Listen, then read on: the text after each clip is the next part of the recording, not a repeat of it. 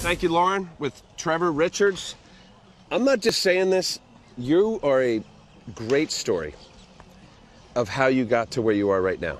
So first of all, let me say, how's the spring going? Good, really good. You pitched yesterday. Yeah, threw yesterday, got 5 innings, just continuing the progression here. What was your story to get to? All right, so I went to Indy Ball in 2015 after I graduated school, and then didn't get picked up after that year, and went back in 2016. Out of Drury University? Out of Drury, correct. Okay. And got signed about halfway through the year. I actually flew down to Jupiter on July 4th of 2016 so I can kind of remember that day. So Espy, who's the scout? Shout out to the scout. Yeah, Espinoza, Espy we call him. He's a Marlin scout. Thank you. Thank you. I see him around. He's still around. All right, so always say hi to him. So he's going to see other guys, and what happened? Right, so the game was in Evansville, Indiana, and he was flying into St. Louis thinking the game was there, and it wasn't there. It was in Indiana, so he had to get a rental car and drive. Still made it to the game. He was there to see Evansville pitcher, and I was just happened to be starting that game and had a good game. And I actually sat next to him in the stands the next day. In Indy Ball, we charted in the stands the day after he started. So I just talked to him then, and a couple days, it was probably almost a week or two later. You know what I like about this story? Because here's a scout who saw you as a pitcher with every essence of the name. Because you are a guy that you don't throw 98 miles an hour, which every single team out there, they're looking for guys that throw 100, right? You're a 90 to 93 guy. Mm-hmm. Okay. Right. We're going to get to a demo here, and your pitch has been a changeup. Correct, yeah. So I'd like for you to show how you throw it, what you think, how does it come out of your hand. Maybe we can play a little catch doing it as well. Yeah, because sure. Last year, batting average against, and I do look at Fangraphs and all this stuff, 166 batting average against. It was your go-to out pitch. Definitely, True? Yeah. That's my go-to for sure. I mean, last year I would be fastball, changeup. All right, so tell us. I didn't have a changeup, and I wish I did, because I think it would have made my pitching life much easier. Yeah, so I go with the 4-seam grip on my changeup. A lot of guys will start with the 2. For me, a 4-seam gets more depth on it. Okay. I can get more downward movement, and then I like to have my thumb underneath the ball. Okay.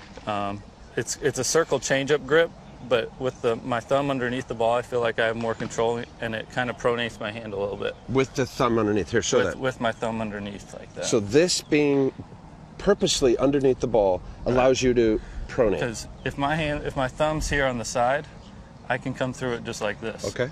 If my thumb's underneath, my hand, whenever I go to throw the ball, okay, my hand turns. Like I kind of get some pronation there, which gives me the action that I have on the pitch. This isn't unusual. This isn't like some crazy grip or Trevor Hoffman, the fingers come off the ball. Like this is very traditional, right? Kind of.